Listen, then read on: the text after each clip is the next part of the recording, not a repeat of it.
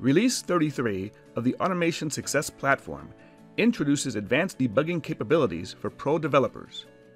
Advanced debugging allows developers to quickly and easily debug complex, multi-level automations, quickly move through and troubleshoot nested automations, use the call stack to track and navigate automation sequences, and adjust variables on the fly to pinpoint and fix issues faster.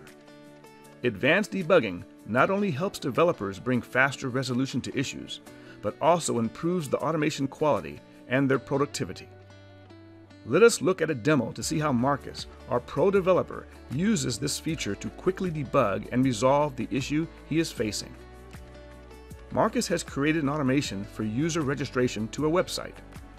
The automation reads user details from an Excel sheet, enters them in the registration form of the website, and sends an email to the respective user informing their login credentials. When Marcus runs this automation, it fails with an error message in one of the nested child bots.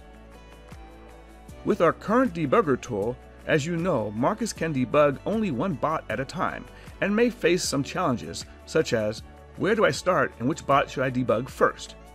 What is the sequence in which the child bots are called, and how do I switch between them?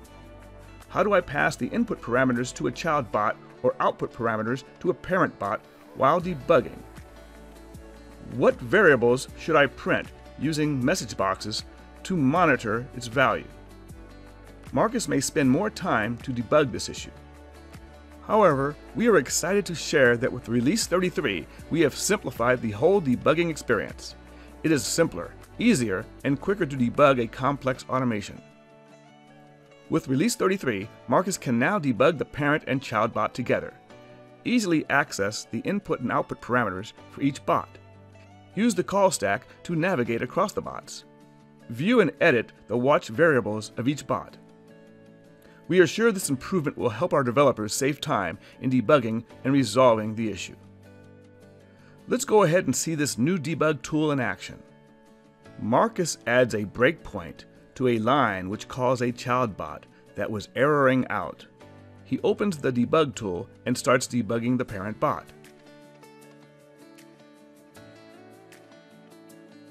As you can see, the bot enters the details of the first user in the registration form. A purple border highlights the current bot in a debug state. The left action panel is collapsed to provide more real estate to view the bot. The debugging is paused at the first breakpoint where the child bot is called. Marcus sees a new step in action in the debug toolbar and clicks it. The child bot opens right within the same bot editor canvas. Marcus can now continue debugging the child bot. Marcus sees a new call stack. Upon step-in, a child bot gets added to the call stack. Using the call stack, Marcus can view and navigate across the sequence of bots, inspect the state of an individual bot and its variables. Marcus now clicks Add Watch Variables. It displays a list of all variables corresponding to the current child bot which he is debugging. Marcus selects one variable and adds it to the watch list for inspecting its value.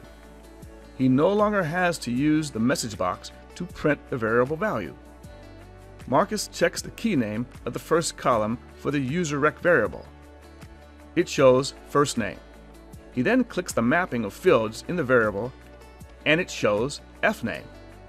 Marcus now confirms the key used for mapping variables in the record assign action is invalid.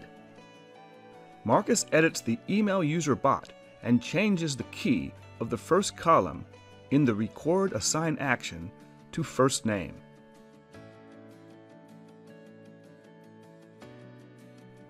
Marcus now runs the automation and the error is resolved.